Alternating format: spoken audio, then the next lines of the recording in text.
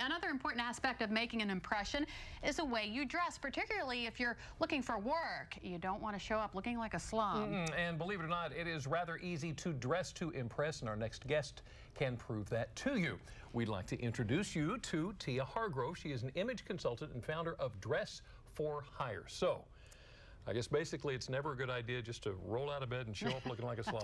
No, always pre-plan. And especially this spring, there's so many college kids graduating, and I've talked to recruiters as well as HR people, and one of the big mistakes is they do just that. They roll out of bed, they'll do jeans, or they won't press their clothes. So it's very easy to get on the right page. If you have an opportunity, just drive by the job, see how people come out, so you can establish, is it one of the most common dress codes? We have corporate, we have business appropriate, and we have business casual.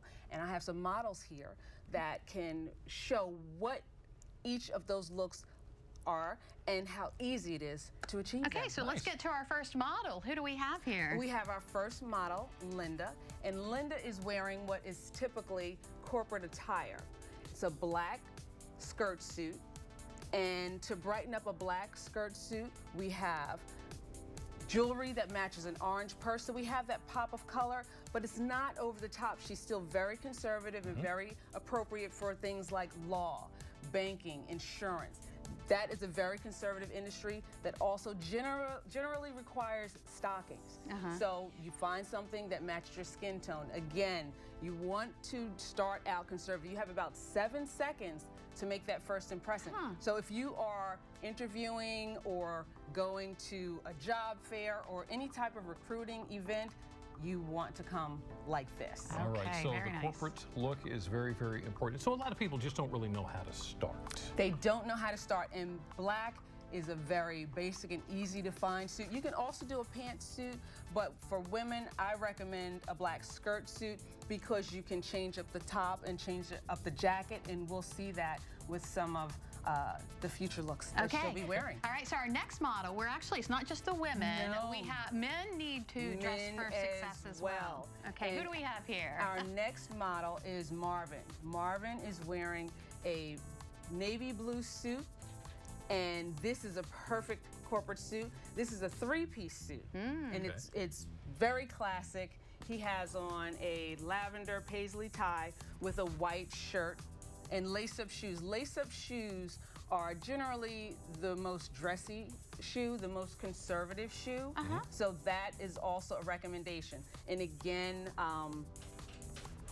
as far as what to start out with, the blue suit for the men That's a good go-to. It's the go-to. So would you say that there is one thing that one piece of clothing that everybody should have? One piece of clothing, I would say the navy jacket. The navy suit is, if you can get the full suit, but if not, the navy jacket, definitely. It's the most versatile piece in a man's closet. Okay. All right, let's get our next look. Tell us about this. Yes, this is a business appropriate look, and this is actually probably the most common look that you'll find. So you see we have the skirt from the first outfit. We did a simple change of the jacket and the shoe, and we've moved it into another category. So it's mix and match with this, and it's very easy to replicate. We can even change into another jacket. You can change out the earrings, because you see we've kept that look, but it takes it down. The spring floral shoes make it a little more loosened up, a little more self-expression, not as held back as a regular corporate look. So you can play with this look a lot more. And we also have Marvin, who will be coming out in a business casual look as well. Okay, let's see Marvin. All right, thank you, Linda. Nice.